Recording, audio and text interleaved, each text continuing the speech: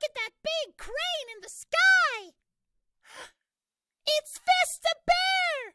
Yay! Hey, Vista Bear! Hey kids, that crane is awesome!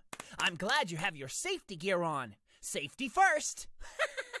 Look at me! I'm a builder! Did you know that Jesus talks about building a house in the Bible when he teaches us about how good it is to obey God's word?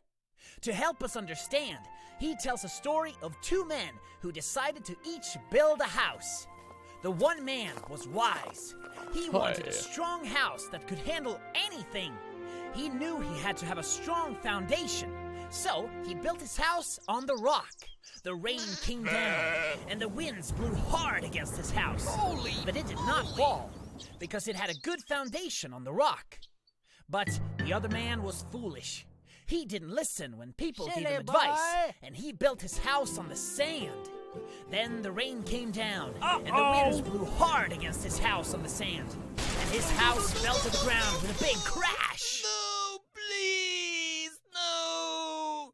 See, kids, Jesus is telling us this story so we can understand that the Word of God helps us. And, like the wise man, when we build our life on God's Word, we can handle all the storms and problems that come our way. But if we don't have the Word of God in our lives, and we don't listen and obey, then we will be like the foolish man whose house couldn't handle the difficult times and fell down. Oh, wow! I love God, and His Word is so powerful! I want to learn and do what it says so I can stay strong! Me too! Me too! Let's learn some Bible. Say after me. Matthew 7:24. Everyone who hears these words of mine and does them will be like a wise man who built his house on the rock. Matthew 7:24.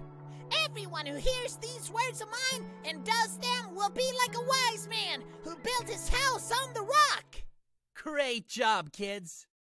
Well, kids, I have to run, but remember, God is always there for you. He loves you so much. Have a very good day. Thank you so much, Vista Bear. We love you. Bye, Vista Bear, and bye, Vista Kids. We love you. Come on, let's go help Uncle Bob build his house on the rock.